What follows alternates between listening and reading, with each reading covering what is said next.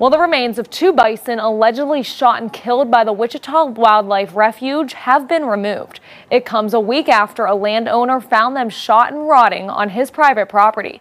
He told News 4 he couldn't get answers. News 4's Caitlin Ogle has the latest. While they were on the loose, the refuge says the bison had been near cattle and they were worried the buffalo had been infected with diseases.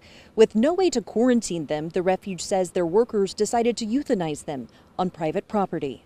And I don't have to deal with the smell and the headache. Tuesday, the Wichita Wildlife Refuge clearing the remains of 2 buffalo on the Folkerts property.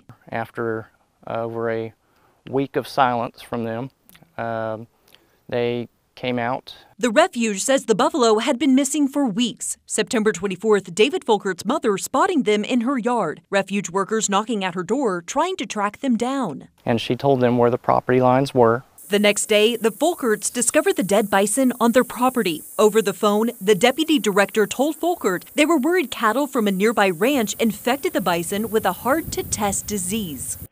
There's a disease called Mycoplasma bovis that livestock, cattle can have, and it doesn't really make them sick, but it can be really devastating to bison. And our staff were unaware that they were coming on to, or that the bison were even on your mother's property. When it was brought to their attention, they did exit the property. Almost 24 hours later, it took me going out to the refuge and confronting them before they contacted us. And we called your mom because we were under the understanding that she is the landowner.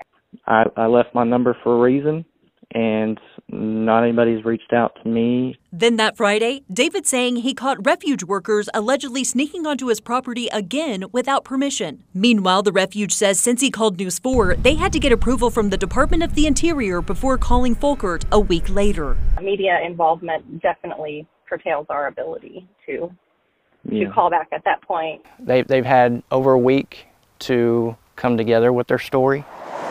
In Lawton, Caitlin Ogle, Oklahoma's News 4. Well, we asked to talk to the U.S. Fish and Wildlife. Instead, they sent us a statement thanking the family for their cooperation. The Comanche Tribes has called this situation, quote, disheartening, saying they would have loved to have the bison for their members. During the phone call, the refuge says they can only donate healthy bison.